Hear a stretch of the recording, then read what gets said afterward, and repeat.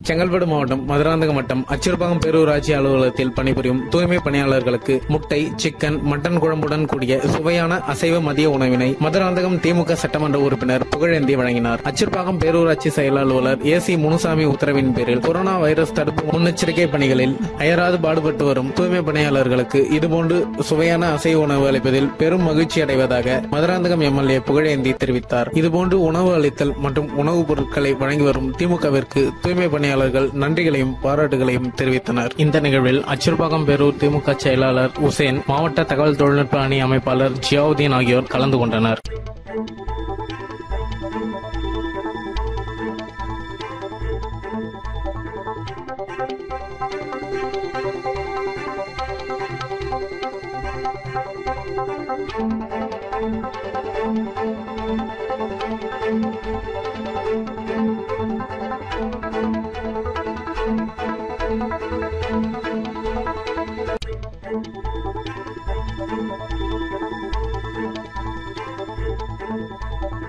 உங்கள் பகுதி செய்திகளை உடனுக்குடன் தெரிந்து கொள்ள நம் சேனலை சப்ஸ்கிரைப் பண்ணுங்க. இந்த வீடியோ உங்களுக்கு பிடிச்சிருந்தா உங்க ஃப்ரெண்ட்ஸுக்கு ஷேர் பண்ணுங்க, லைக் பண்ணுங்க. நன்றி.